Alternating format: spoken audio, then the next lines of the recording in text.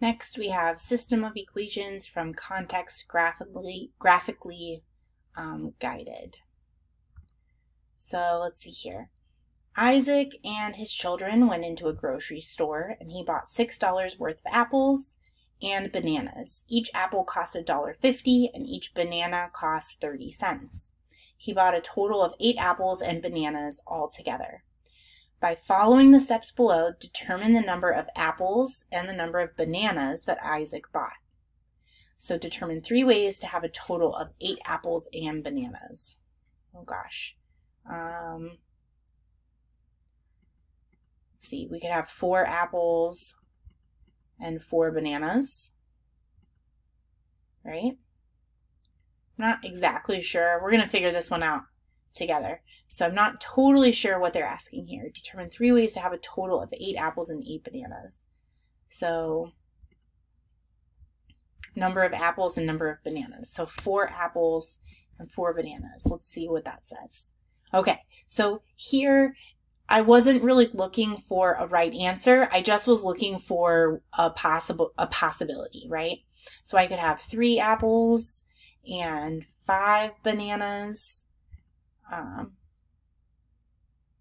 many did I do? Oh, whoops, 5 bananas, right? 3 apples and 5 bananas, right? So 3 apples and 5 bananas. Okay, so that's another possible combination. We don't know whether or not it's right. I could have 8 apples. Let's see here, 1, 2, 3, 4, 5, 6, 7, 8 apples and 0 bananas. So 8 apples and 0 bananas. Okay, so now they're saying plot a line through these 3 points. Click twice to plot each line. Click a line to delete it. All right, so I've got a point on 8, 0. I've got a point on 3, 5. 3, 5. Right there. And what was my other point? My other point was 4, 4, which is also on that line. Okay, so now they want us to come up with another 3 possibilities, right? So determine 3 ways to have a total cost of $6. Okay, so this is where I have to go back and think about the problem some more. So $6. Before I was just adding up apples, bananas. Let me see here. I could have 4 apples and 0 bananas. Could I do that? Let's see. I feel like that's not working with the problem, but it got me to $6 and Delta Math accepted it. So let's give it a try and see where they're going with this, right? So another way to have $6. So I'm just going to add bananas for a while, and hopefully I can get to 6. All right, let's subtract 1. There we go. So I had 0 apples, and I ended up with 1, 2, 3, 4, 5 by 1, 2, 3, 4. So I ended up with 5 times 4, which is 20. 20 bananas. And let's see here. Let's try another combination. So what they're doing is making us, let's see here. I go $3 and $3. Let's see. So I split it in half. So I had 2 apples and 1, 2, 3. Let's see. 1, 2, 3, 4, 5 by 2. So 10 bananas. So they're making us come up with points for the lines, right? So 2 and then go all the way up to 10 and plot a point. And the other one was, let's see here. Let's try 4, 0. That's an easy enough one to plot.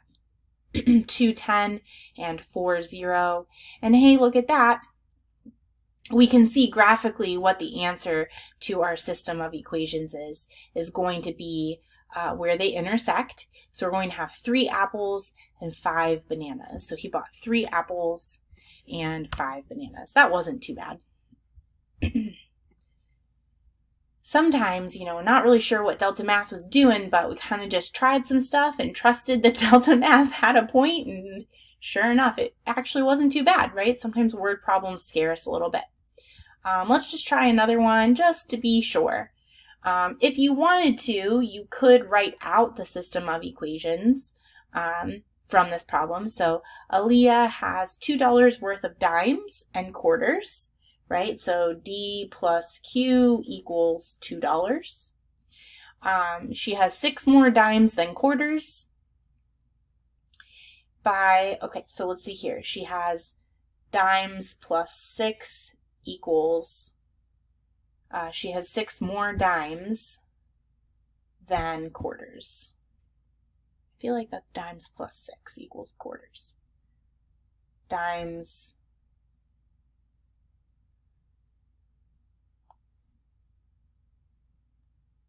no, that would be Q plus 6 equals the number of dimes, right? Total number of dimes is quarters plus 6 more coins. Okay. So if you wanted to write out your system of equations, you could, right? Here they're telling us to use X and Y. X is the dimes, Y is the quarters. In my mind, I was using D and Q. So just to show you guys really quick, let me get a new sketch pad going. The way I wrote out my system of equations, I had dimes plus quarters equaled $2. But we have to think, hey, I can't just add D and Q. I have to add the amount that each one is worth. So I know dimes are worth 10 cents and quarters are worth 25 cents. So the number of dimes times 10 cents plus the number of quarters times 25 cents equals $2. Okay, so that's a better equation. And then my second equation was relating the number of dimes to the number of quarters. So I had my total number of dimes is equal to my total number of quarters plus 6. Okay, so this would be a really good setup for substitution. You could substitute the Q plus 6 in for D plus 0.25Q equals $2, right? So you could set it up by substitution and solve to find Q and then plug back in to find D. But Delta Math's way is pretty straightforward. It says determine 3 ways to have 6 more dimes than quarters, right? So 1, 2, 3, 4, 5, 6. If I had 6 dimes and 0 quarters, 6 dimes and 0 quarters, that works, right? I could have 1, 2, 3, 4, 5, 6, 7 dimes and 1 quarter, right? I could have 7 dimes and 1 quarter. That's 6 more dimes than quarters. I could have 1, 2, 3, 4, 5, 6, 7, 8 dimes and 2 quarters, right? I could have 8 dimes and 2 quarters. Okay, so those all work. So let's see here. I had 6 and 0, 7 and 1, 8 and 2, right? So that's my first line. All right, determine 3 ways to have a total value of $2. So let's see here. 10, 20, 30, 40, 50, 60, 70, 80, 90, $1, and 1, 2, 3, 4. That's $2 total. So let's see here. I had how many dimes? 5 times 2, so 10 dimes, and 4 quarters makes $2. And what else could I do? I could do just 50 cents, and I could do $1.50. That makes $2. So let's see here. That's 5 dimes and 6 quarters. Or another combination, I could do 50, 60, 70, 80, 90, $1.50, and just 50 cents. That would make $2, right? So that's 15 dimes and 2 quarters would also work. So now they want us to plot that line. So let's see here. I'm going to do 10, 4, and 5, 6. So I'm going to plot 10, and it doesn't matter which 2 points you plot. 10, 1, 2, 3, 4, and 5, 1, 2, 3, 4, 5, 6. And I see right there my intersection is at 10, 4. So she has 10 dimes and 4 quarters. Submit. Huzzah! They liked it. Cool. That's a cool way to approach solving systems by graphing. I like that. And that is System of Equations from Context Graphically Guided.